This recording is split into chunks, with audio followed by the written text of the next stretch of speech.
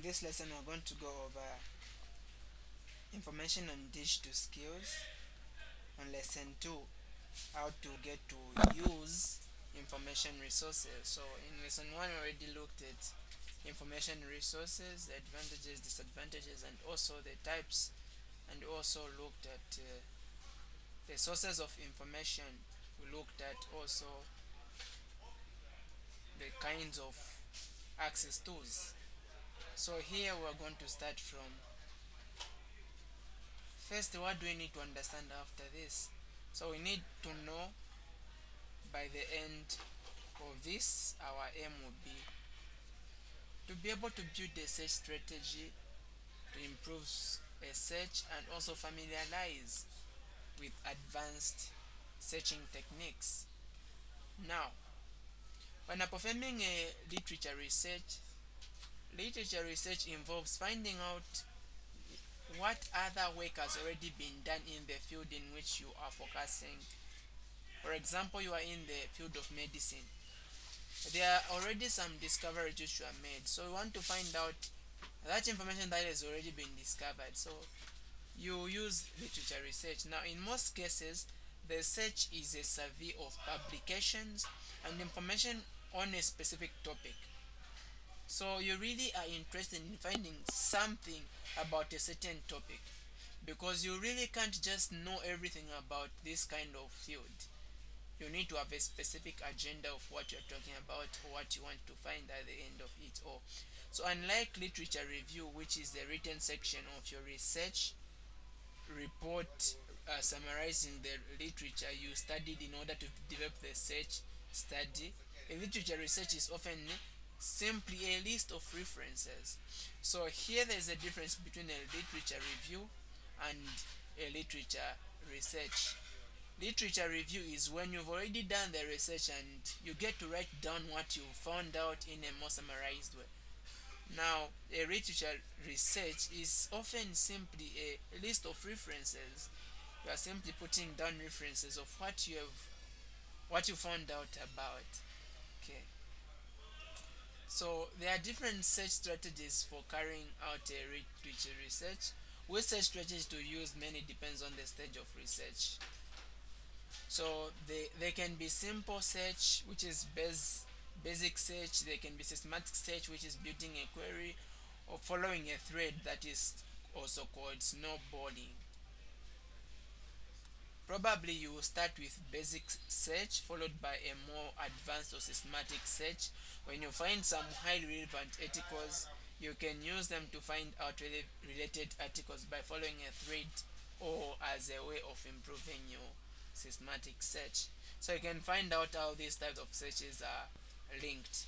So first we're going to start with a simple search, and let's say you just want to understand about functions of, let's say, blood. Just type this, very simple. Now this is going to get to lead you to some other things. Okay, so if the search is, that is where we are getting now. From here we are saying you are going to simply use a simple search. Now after you make that simple search, after you've understood some things on that simple thing, function of blood, that might compel you to go into a more advanced or a more systematic search. And when you get to do that, when you find some more important information, that will be leading you to some other things of which you didn't even search about, but they've taken your attention and you want just to know about them. So that would be now following a thread. After you click on this link, it takes you to another link that will be following a thread, that is called snowballing. A simple search refers to the quick and first step search for an online source. So Google Scholar, University Library Catalogs, or Wikipedia can be the first places to start with. You simply get to search there. As you get to search, if the literature topic is straightforward and there only is need of a okay, and there only is need for a few relevant documents, then your search can be restricted to typing in a single search term or phrase. For example, heat shock proteins. So you are simply searching about a very simple thing. If a reference or part of the biographic record is available, such as title or journal name, you can simply type this information into one of the search engines to get the full biographic information. For example, when you have got a course outline and you want to understand about a certain subject, or even let's say talking about molecular biology, and something they want to understand about is meiosis. And if you have got a reference, you can simply type maybe Kent M, you write the reference, the year and such, and you get to type it together so that the information is going to come directly from that source. So this may also be the case when you know what to search for.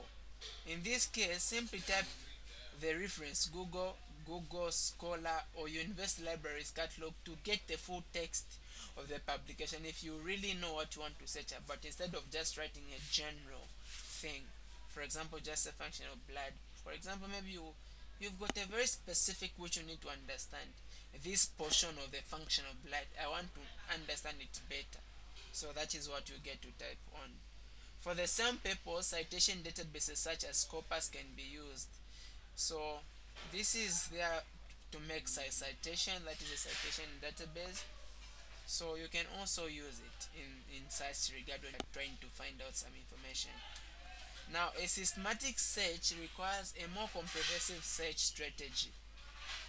You will need to have a complete overview of all the information resources available on the subject.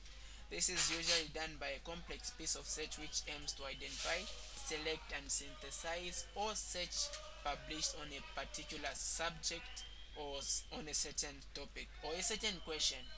So it consists of identifying search items using Boolean operators, advanced search techniques, and building a query. The steps are listed and explained in the following section, so we're going to get to look at that. Okay, how to use the Boolean search, advanced search, we're going to look at those. But when we are talking about the systematic search, you need to understand this one has to be with more understanding, because for the one which is on top, which is simply a simple search, you're not going into more specific understanding. So it is simply a general search. Now, a systematic search, you want to go into a deeper understanding, you want to really understand about something. So even the way you get to search, you want specific information, not just anything that comes. Okay. Now, following a thread is another search strategy to be considered. Now, this is also called, of course, snowballing. The references listed in your relevant publications lead you to other relevant publications. This type of search is very useful for orienting yourself at the start of your project, because it will quickly give you related publications. These publications can be used to find related search terms for your systematic search, and again later to check if you found or related papers.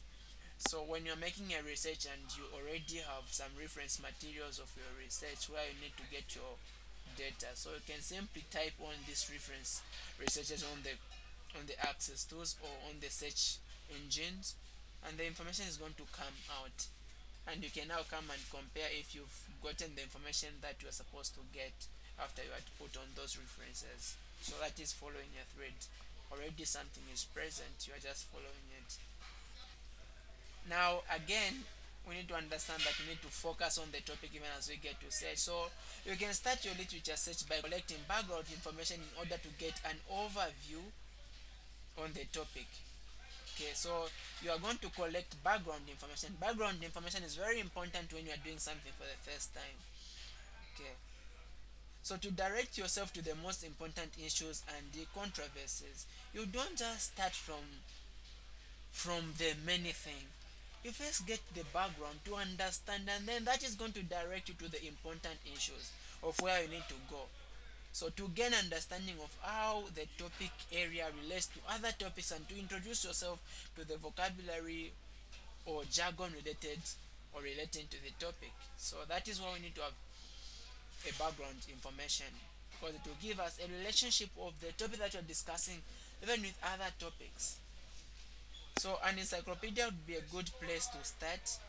Newspapers and professional journals are used for familiarizing yourself with current development and opinions. Both books and review articles provide an introduction and overview of various aspects of the topic. They contain more comprehensive information than scientific research papers. So that will give us some overview. So when you get to use a book or even a review article, that is going to give you a more general form about something or general information about something before you can get to understand it, but to just know the background. Another thing here is after reading some background information, you can begin to narrow your focus. One way to do this is to turn your research focus into a question. Okay, instead of you just searching, you turn it into a question, and then you are going to follow that question to see what answers can come from that question, and that is going to help you get answers. Okay, so we can start with the four W's plus an H for us to be able to understand. Four W's plus an H: what, where, who, why, and how. So if we get to understand this, we are going to be getting answers there. What? So when you're talking about what environmental issues are related to agriculture? Maybe you're talking about agriculture environmental issues. Okay, if you understand about the environmental issues affected to agriculture, where now you understand where are the environmental issues mostly threatening to agriculture, and who are affected by environmental issues in agriculture. Why does the EU subsidize agriculture that promote environmental issues, and how do environmental issues impact agriculture? So you get to understand all of this when you are just understanding on the impact of environmental issues on agriculture. So those questions are going to help us even as we get to make a research. So again, we need to understand the levels of information that we even want to get. So researchers need reliable, accurate, up-to-date information for a quality research outcome. Because if you get to use information that is outdated, you might end up just writing something wrong. So you need information that is up to date. And with the information explosion and billions of documents on the World Wide Web, it is hard to find the needle in the haystack. So it is just hard to find the right information that you need, especially that there's too much information on the just present as at now, especially on social media. So, and to know which source is the best one for which is the best one for a specific situation, that is also not a very simple thing. Therefore, researchers need evidence to support the claims they make about their research findings. To avoid information malpractice, because you might end up getting wrong information. So, and you might also end up getting information that you're not supposed to get, to be information malpractice. So, a systematic search strategy should be adopted when approaching scientific research. Here are some 10 steps to develop a search strategy. Right questions on each step is also given. So, the first thing is ask. State your topic as a question on to focus your search. Ask if your question is too broad or narrow or too narrow. So you need to ask yourself. And when you are searching, search in forms of a question. And the second one is define your information need. Define your information need. Ask what sort and how much information you need. Because as you get to type there, you know that information is going to come, a lot of it. So what kind of information, what type of information do I need? What sort of information do I need? Also identify concepts. Identify the many concepts from your question. Ask what are the most important things in the question. Okay, because the question at times can also be too long because the subject that you're talking about is too long. So you need to narrow it into the many words. That's why we need to have summary skills. And also select the terms. So select terms which are unique words or synonyms, plurals, and broader topics. That's what might be some discipline specific theories. So we need to select the terms which are unique. So just unique words and broader topics. And those are the ones that we are going to use to take our research, and that is going to help us. And also select sources. Where are you going to get the information? And you need to select professional sources, not just any sources, especially when you're making this academic research, because not any source that you are going to use is going to have the right information. So ask if you should use tertiary, secondary, or primary sources.